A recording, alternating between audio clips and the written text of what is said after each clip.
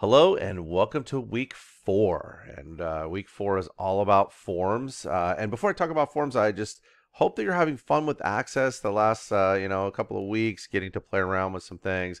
I think the program is a lot of fun as you get to go through and learn things. And I know sometimes it can be a little tricky because it's a little different than the other Microsoft programs, but in the way that it functions. But it's I think it's still a lot of fun. So hopefully you're finding the same thing.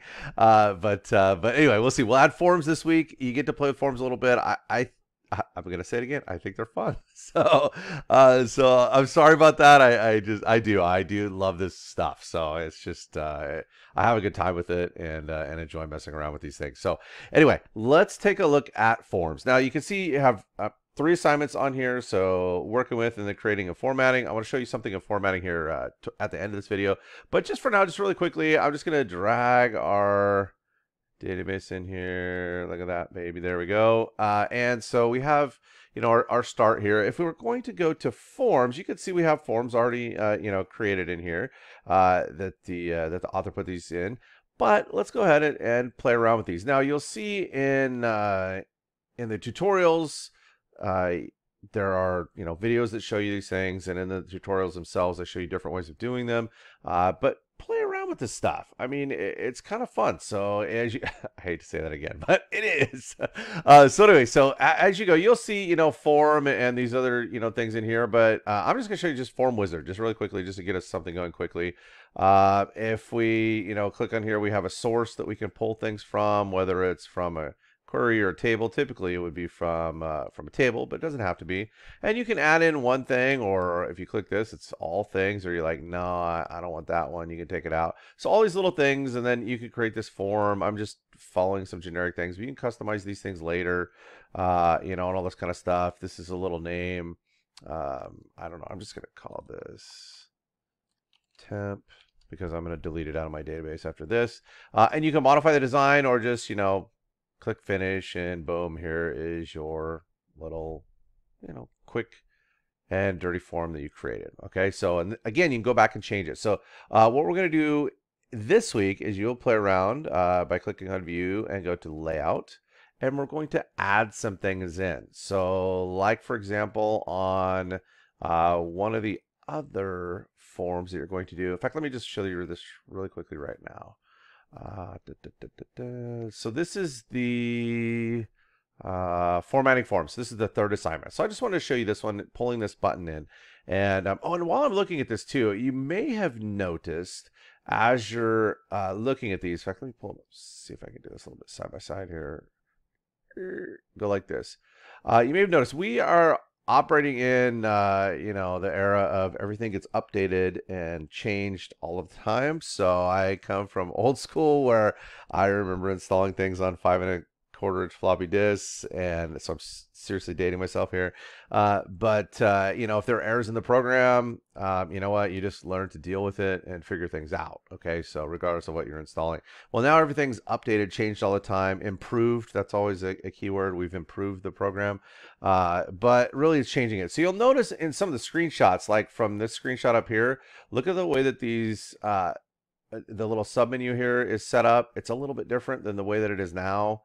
Now they've added form layout to this piece, and so these 3 little, they're still here, and we still have the same things, but Microsoft is constantly updating these, improving theoretically. So as you're going through, hopefully you figure this out by now, but use the little search, tell me what to do, search here if you can't find something. But typically the things are all still there.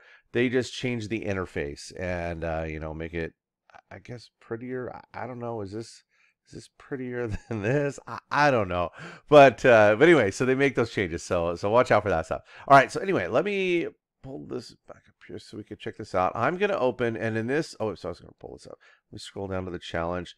In this challenge, they want you to open the orders item form. So a form that's already been created, switch to layout, and add a command button, or just button, I think it says now, but they're still talking about a command button. Okay, so I'm going to go here. I'll just leave this open. Not really. In fact, I'm going to just get rid of it, actually. So I've got that out of there. There it is. There's my form right there. If I want to delete it, I can just hit delete on the keyboard. I'll just leave it, I guess, for now. I think I was ordering this one. Yeah, order items. I think this is it. Okay, so change your view to layout. All right, so here we've got our layout view, and you can see, places that we can throw things in very quickly. Notice now here my form layout design is active. I could switch to, range, format, anything you would like to do. You're going to look at all of these options, and if you roll the cursor over it and leave it, see how it says checkbox, and this is going to come up list box. This will be what, combo box. So as you go through, so this is the one you're looking for. It just says button on it, and we've got that. If you click on this little drop down arrow, it shows you all of them. This little use control wizards thing should be active right here, so don't mess with it or it turns the little thing off that you're going to see in a second. So I'm going to click button, and I'm just going to put it right here for, I don't know, whatever reason. This is the piece. This will not show up if that thing was unchecked.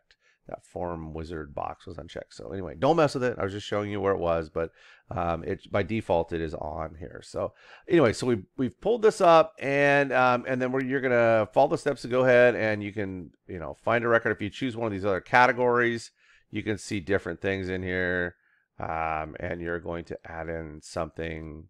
Oh, maybe we put this in your quick application. Well, that's not what it says in the thing. I'll let you play with it when you get there, but I'll just use this one just because. I'm not going to use the picture. I'm going to use text, so you can choose here. And my text default is quit app. I kind of like that. That's fine. And then instead of just having a generic name here, I'm also going to use that for my name on here. And then when you click finish, boom, there's your button that will close the app.